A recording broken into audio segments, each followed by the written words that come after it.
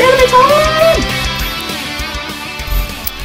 What is up, my friends? Alright, we're gonna do, so you want to learn anime, let's do it. Alright, big announcement, also, I'm doing tutorials again, that's why you're here. Also, I got a monitor that actually is not ultra wide, so you don't have to worry about resolution looking weird. Alright, let's do this. Okay, so, you want to do that weird anime streaks that you see in like Corridor Crew videos. So we're going to be doing this today.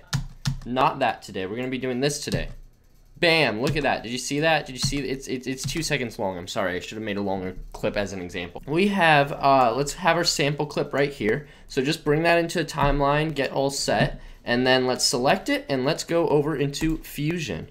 All right. So once we're in Fusion here, this is a super easy thing and a easy effect to do. All we have to do is, if I can remember how to move, we'll go over here and of course press Shift and Spacebar at the same time to bring up our search bar. All we're going to do is add a noise to it. Noise, which we want fast noise, alright? So, oh, it just changed my video.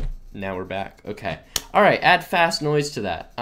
So, look at that. We got a sexy merge button there.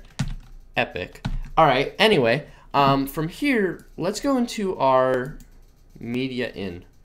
Oh, I have it mixed up. I like to have it like that and like that. So now it's all organized. Alright, so let's go ahead and just click on our fast noise and press 1 to bring it into this screen so we can just look at it by itself.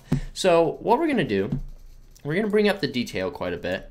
The contrast, definitely. The contrast is great because that'll give us a lot of more kind of like depth to our streaks, and then maybe the brightness might bring that down just a tad. Now the big key thing is this doesn't look like streaks, so what we want to do is click unlock the X and Z, and that will make it so we can freaking distort this and stretch it into insane measures. So let's just bring up the Y scale a ton, alright, completely distort it. And then stretch out the X scale, maybe bring the X scale down a little bit. Then add a little bit more of Y, bring that down. And as you can see, we already got these cool little streaks. Let's see if I want to bring down the contrast just a little bit. That way we have a little bit more glow to it. And I think from there, that's a good starting point. Now, how are we going to get it to move? So basically, we have the seeth rate. I don't know. But basically, with this thing, if we move it, it will basically change the randomness of it. And look at that. Oh, we've got animation, my friends. So what we want to do is come to the start frame of your clip and go ahead. Your GPU memory is full. Try reducing the timeline resolution. Well, okay then. Okay, everybody, we're back. Okay, so basically what you want to do to animate this is you want to go into your so basically what you want to do to animate this is you want to go to your seeth rate. Now go to the front part of your clip. Go ahead and add a keyframe there, and then move your keyframe all the way, or your cursor, all the way to the end of your clip, and go ahead and add a bunch of seeth, I guess, to it. Probably have to experiment with this. Make sure you know whatever pacing or numbers or whatever animation rate you want. So let's go ahead and play that and see how good it works. Oh, look at that. That works pretty good. So that looks pretty nice. If it's a little bit slow for you, you might have to animate it further, stretch out the keyframes, or condense them. So it's really up to your personal preference of how fast and how crazy you want the streak lines to move. Now, of course, it's covering the whole screen. So let's go ahead and add a mask by clicking that little rectangle right there. And as you can see, we have this rectangle up. Let's go ahead and put this in the second screen here. That way I can just see it all by itself. Now I'm going to go ahead and stretch this all the way out as much as I can. Let's grab these, pull it all the way out, and then pull this up a little bit.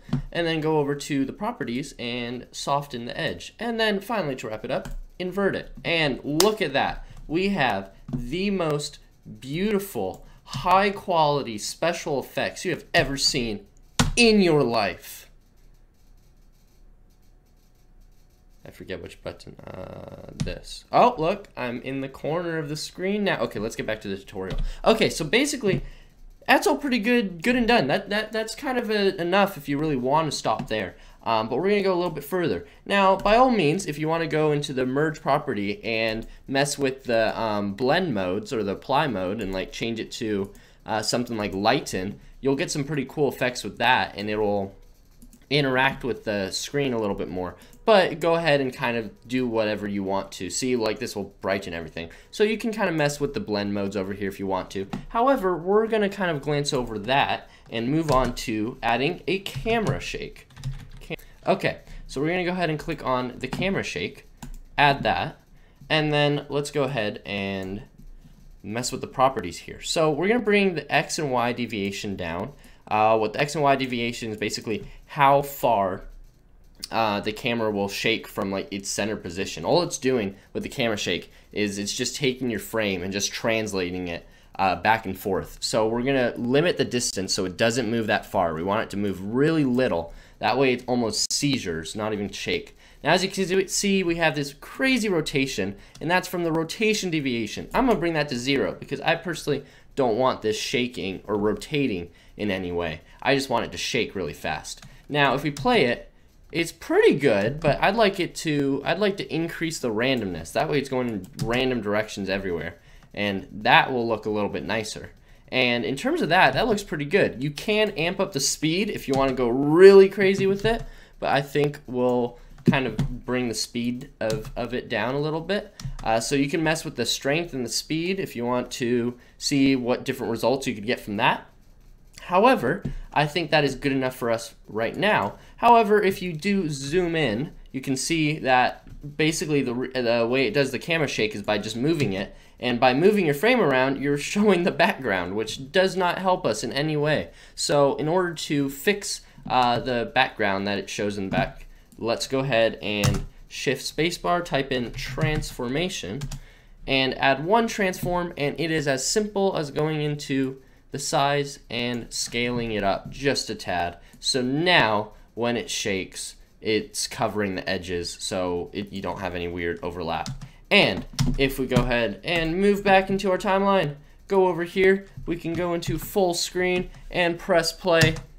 You've got an epic, it's glitching out. I think I just crashed my computer, but it works. All right, heck yeah.